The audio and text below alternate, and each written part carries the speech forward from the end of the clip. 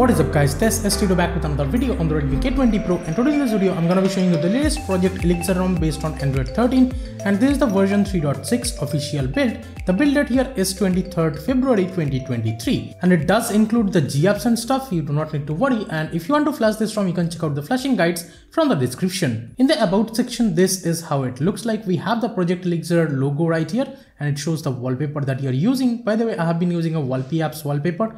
You can get the app from the description. Here we have this Your Devices Officially Supported tab, and on the bottom here it shows maintained by Pallav Parekh. So huge thanks to the developers of this ROM, and the Android version is Android 13. Security patch here February 5th 2023, so the latest one. The Elixir version shows as 3.6. The stock kernel here is the 4.14 Bullets, and the SNX status shows as enforcing, and here the device name is Redmi K20 Pro, of course. Talking about the system panel, this is how it looks like, and in here we have this Elixir updater. From here you can check for updates if you want, and we have the gestures right here. There we get the swipe direct screenshot. I have turned it on, and this is how it works. We have the share, edit, delete and the Google Lens feature. Also the capture mode appears if there is a lot of scrolling space, and we have the double tap to wake and stuff. This is just the ambient display wake. Let me go back. We have the system navigation gestures, and in the settings of it we have the full screen gestures, back gesture haptic and the swipe to invoke assistant. If you scroll down we have this pill length and the left edge right edge customization. Then we have the 2 button and 3 button navigations. We have this press and hold power button action. You can change it between power menu and the assistant. We have the quickly open camera, the playback control, adaptive playback, and the one-handed mode is also there. Let me go back, and in here we have the pop-up camera settings, and of course we do get the camera calibration option if you want, and we have these camera sound effects and the front camera raise dialog, camera LED, etc. customization. Talking about the home screen, this is how it looks like. If you are wondering about the launcher, let me show you which launcher is this. Okay, so this is the quick step launcher present by default here, and in the recents panel this is how it looks like. We get these buttons like the screenshot, lens, and the clear all and the lock app option. Then on the bottom it shows up the RAM usage, and here actually you can customize that from this recent settings in the launcher customization. And we have this MISC settings too. We have this hidden and taps over here, then background blur depth, and in here you can disable the suggestions if you want. Then we have the app drawer customization, themed icons, enable app drawer search bar, etc., and the row height, background opacity, etc. you can customize. In the home screen settings, we do have the double tap to sleep anywhere in the home screen, then the wallpaper scrolling and zooming, at a glance, and the other features. Google search bar option and the themed icons, lock layout, etc. are there. And in the icons, we can change the icon packs and the notification dots, icon size, font size, everything you can customize. To the left of the home screen, we get the Google's Discover page. Everything is smooth enough, but of course you do not get the high refresh rate. This is only running at 60 Hz, and everything is smooth enough, I would say, in 60 Hz. If you don't need more refresh rate than that, then definitely you're gonna be fine. But if you come from ROMs like Evolution X, you're definitely gonna miss those higher refresh rate options. And the widgets, some are working, some are not. Like this Google clock widget and stuff is working fine. Then we have the subscriber count widget is working fine. And here sometimes the weather widget shows as network error, and here the battery widget, it's just not really working. I would say sometimes it shows the phone battery, but it's just not showing up the Bluetooth battery over here even when I'm connected to a Bluetooth device properly. And here if you are noticing on the status bar, you will get to see the Bluetooth battery percentage or the bar over here. So this is how it looks, and of course I have customized the status bar, that's why you can see the background chip on the clock and stuff. I'll show you those customizations later on, but overall this is how it looks. Now one complaint I do have on this ROM is the fingerprint scanner experience. It's very bad. Let me actually give you a demo. I just double tap to sleep, and I'm double tapping to wake. It's just not working. And let me actually show you in the lock screen. If I go like this and if I tap the fingerprint scanner, right now it has worked, but sometimes I have noticed it just doesn't work.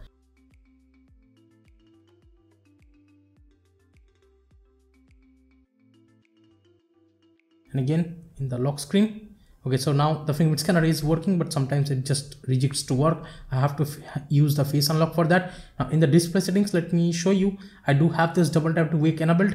Even then the double tap to wake is not working. And in the gesture settings, if I enable this double tap, let me actually show you if it works or not. Even I have this double tap ambient mode enabled, but then again it's just not working. But I do have the pickup option enabled, so let me actually see if the pickup works. So yeah, the pickup option works. And if I tap the fingerprint scanner, yes, it does unlock. As you can see, the screen of A40 is simply not working over here. I have to wake up the screen. Then of course the fingerprint scanner speed is fine. But yeah, I do miss the screen of FOD over here. It's just not there, or it's just not working properly in my opinion. And even the face unlock, if you're wondering about that, yes, that is working. As you can see, it shows recognizing face and it unlocks. And talking about the AppLock too, yes, the AppLock is working fine. You do not need to worry about that. These are the stock apps that you do get by default here, and you get an aperture camera by default. There is no MIUI or the Leica camera and stuff. Those are simply not present. Do not expect MIUI cameras over here. There is only this aperture camera present by default. And the fresh walls and the PixArt were downloading. That's why these are there, but it's not there by default. So yeah, except for these two, all other are the stock apps on this ROM. Now let's talk about the quick setting panel. This is how it looks like, and in the light theme, it stays light. I like it. And we have this edit icon, and you can edit and add even more toggles if you want. But I have added a couple of toggles. Let me show you. I have the Wi-Fi mobile data. The Bluetooth toggle is very simplistic. It just pops out this window. Looks beautiful, I would say. And we have the screen recorder, and we do have this HEVC screen recording over here. And you can also use the device audio and microphone audio at the same time. Also the show touches option and the all other features you can use for the screen recording. Auto rate, night light, dark theme, everything is there. Battery saver, do not disturb, Google Home controls is there. Nearby share, data saver, hotspot, the always on display toggle is there. The screencast option is there, and the airplane mode, one-handed mode, de-dimming, and the high brightness or the outdoor bright sun mode is present by default here. And of course you can add them from the edit section. And the brightness slider is on the bottom always because I have customized it that way. There is the auto brightness toggle, and if I show you the power menu, this is how it looks like. And if you have advanced reboot enabled, once you click on advanced, you can directly reboot to the recovery or fast boot from right here. First, let me show you the display settings. We have the brightness level, adaptive auto brightness, and we have the extra dim. In the lock screen, we do have this face unlock switching option to just like when turn on screen or the swiping up. Let me scroll down. We have this show device controls and the control from lock device for Google Home controls. Always show time and info is the always on display. Of course, you can use always on display, and with that, yes, the always on display is working fine with the double tap to wake, as you can see. But if you're not using the always on display, that's when the problem occurs of that double tap to wake and stuff. Let me actually show you again. I just disabled the always on display, and now if I double tap, as you can see again, no screen of FOD, no double tap to wake, with the always on display turned off. So I'd suggest if you're flashing this ROM, go with always on display. That will be a much better experience. Or just pick up normally will work fine. We have this wake screen for notification and stuff. And if you scroll down more, we have the dark theme, the display and text. And we have this night light colors you can change to boosted, saturated, adaptive. If you scroll down more, we have this wallpaper zoom effect and the window level blurs, double tap to wake, and we have this ambient display again. And if you have it turned off, we have this pickup gesture, and you can use the other gestures. Let me go back. We have the custom display settings where you get the de-dimming and the high brightness mode both.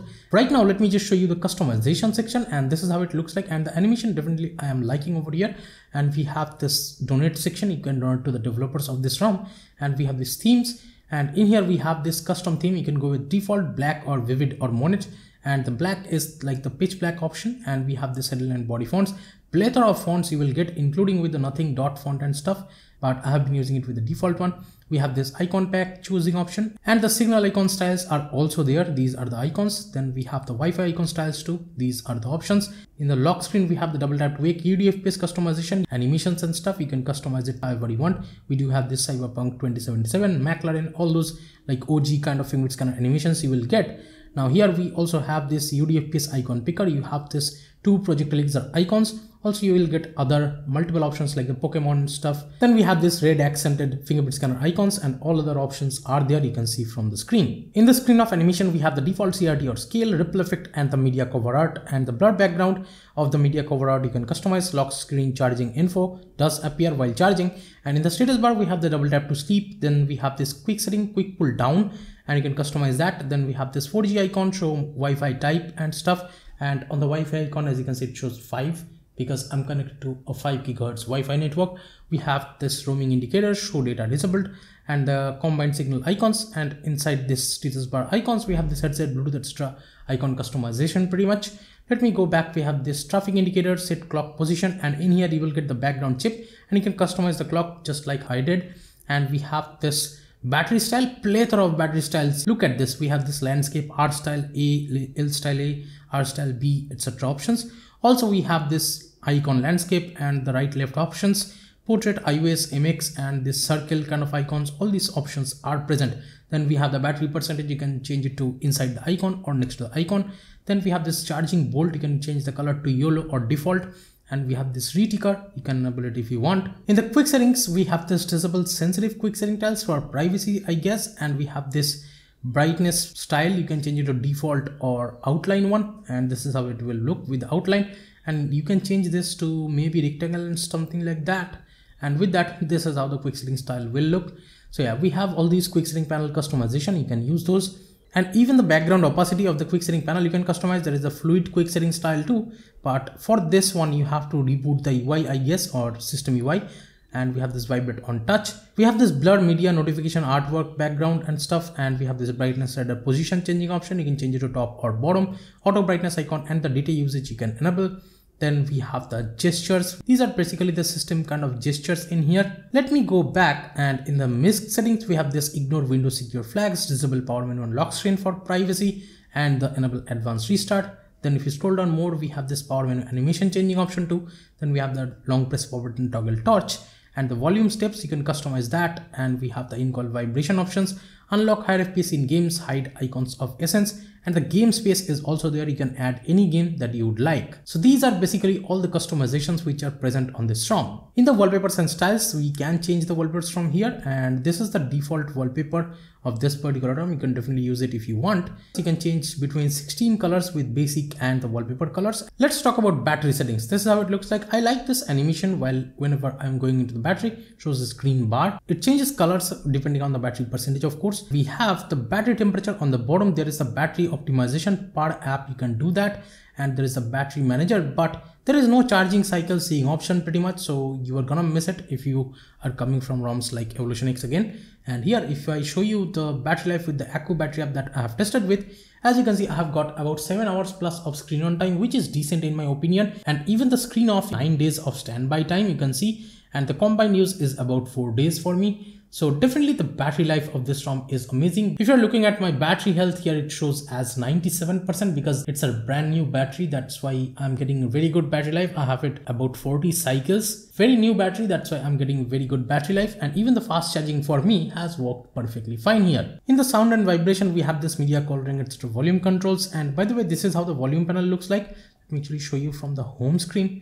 And we have this mute and the phone vibration and stuff controlling. Then you can expand the volume panel just like this. The animation definitely looks beautiful. Also, you can switch the output device from right here. You can control the Bluetooth device or the phone speaker from right here. So the volume panel is very convenient. And let me scroll down. We have this vibration and haptics, and we have this notification sound and stuff. And we have this pixel sounds if you want all of those. And here we have this nature elements, material adventure, all these ringtones or the notification sounds you can customize from right here. If you scroll down more, we have this dial pad tone, screen locking sound, charging sound and vibration. Power app volume control is of course there. There's a screenshot sound, you can disable it. And we also have this Mi Audio Dirac, and from here you can go with the youth edition. And the sound quality with the headphone jack and the Bluetooth, everything is fine. Even the presets you can choose to bass booster and stuff. And the enable hi-fi option is there. Then we have the haptic feedback or the vibration intensity all over the UI. Then we have a clear speaker option as well. Right now, let me actually show you the aperture camera. I did not even open it. This is how it looks like. You can take normal photos and videos, but I have been using a Gcam. I'll list this below. This is a MGC kind of version of the Gcam. I feel this is really great because it has the 4K 60 FPS working perfectly fine. But of course, there is this 8K option, but it won't work simply. And you can switch the input device to the Bluetooth audio or just the normal phone mic. So this is great. You can switch to your Bluetooth headset's mic if you want with this camera app. That is just great. And of course, you can switch between the lenses and stuff if you want with this Gcam. So I am definitely liking it. I'll list it below. We have this night sight mode and stuff if you want to take the normal photos and stuff. The quality overall is great with this one. But of course, you do not get any kind of MIUI camera on this particular ROM. Talking about basic things, yes, it does pass Safetynet right out of the box, so you do not need to worry about banking apps. And the DRM info stays as L1 here, so you can stream Netflix or Amazon Prime videos in 1080p. It does have the Google Photos unlimited backup like Pixel, So it will be directed as a Pixel device and you will get Google Photos unlimited backup on this ROM right out of the box. But in the AppLock settings, I'm kind of disappointed with this one because you do not simply get the Google Photos locking option over here. Except for Google Photos, all other apps you can lock. So overall performance, I would say, is good enough, and you can see the performance benchmarks from the screen for daily driving pretty much. And of course the display is running at 60 Hz. So if you're coming from a high refresh rate ROM again, you will definitely notice that. And if you are on Twitter and if you're just starting to scroll, it will lag for a couple of seconds, but afterwards it will be perfectly fine once it loads. So yeah, there is slight bit of choppiness with 60 Hz normally noticeable, but yeah, I would say it's a decent experience while scrolling on Twitter and stuff if you're wondering about that. And there is the split top mode and stuff, they should be working perfectly fine. There is no problems with all of those. So yeah, overall for daily driving, I would say it's a decent ROM, no issues. But of course, if you are someone who needs high refresh rate, I'd definitely recommend going with the Evolution X ROM. There you will also get the MIUI or Leica camera and stuff, which you do not get simply on this particular ROM for the Redmi K20 Pro. Well, that's how I feel. I would personally not choose this particular ROM to daily drive with on the Redmi K20 Pro when there is ROMs like, again, Evolution X. This is my personal preference, your preference may vary, and let me in the comments what do you think about this ROM. Give this video a thumbs up and subscribe to the channel if you have not yet. Share this video with your friends if you liked it. So this was the Project Elixir ROM based on Android 13 on the Redmi K20 Pro and the latest build. Let me know in the comments again, how do you like it? This is Tito from KTN Tech signing off for today, and I'll be catching you guys in the next one. Bye bye now.